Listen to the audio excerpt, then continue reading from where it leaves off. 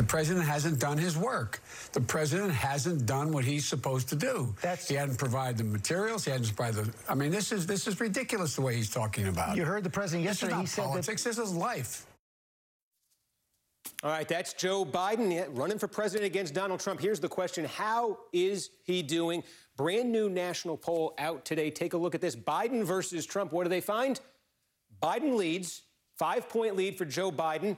Now, we said earlier in the show there's a little bit of a change here. The last time, this is the CNN poll, the last time they took this poll, Biden also led, but the margin was 11. So in this poll, at least, the margin coming down from 11 a month ago to 5 right now. Now, of course, every one poll can be an outlier. Every one poll can show something that no other poll is showing.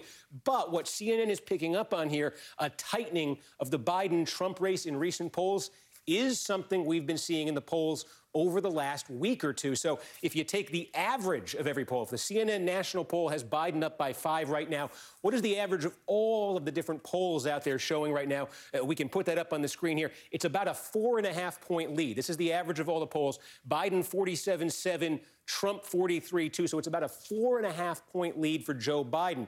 Now, remember, about a month ago, about 3 weeks ago, that lead for Biden was getting up to 6, 7, 8 points in national polls. It was a much more definitive lead. So it's still an advantage for Joe Biden, but now it's down to about 4.5. That's a good place to be if you're a candidate for president, certainly. But remember also what comes into play the closer this gets.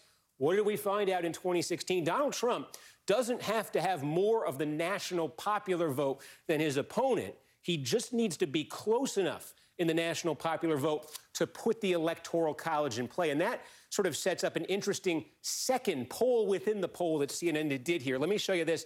They took a bunch of battleground states, and it's an arbitrary. Everybody can define the battleground states differently. CNN picked what they say are the battleground states in this, and then they polled them, and they said, what is the result just within these battleground states, the ones that are going to make the difference in the Electoral College? And they have, in the states that they call the battleground, Trump leading 52 to 45. And in this same set of states in 2016, Trump won by a point.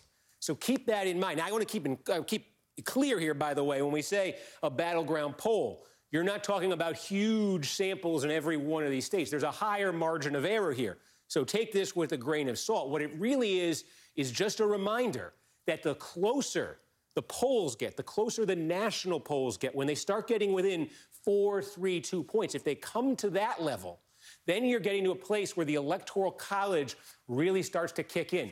We saw that in 2016. So when Biden's got a lead in a poll of 7, 8, 9 points, that is probably big enough where anything that happens in the Electoral College is still going to result in a Biden victory. But when it starts to get to 4, 3, or 2 points, that, as we saw in 2016, is when you got to think about the Electoral College. So I think it's a reminder from CNN of that dynamic. Every time you look at the national polls, you probably trained yourself this anyway in 2016, but every time you look at the national polls, remember, a lead for Biden isn't necessarily victory in November.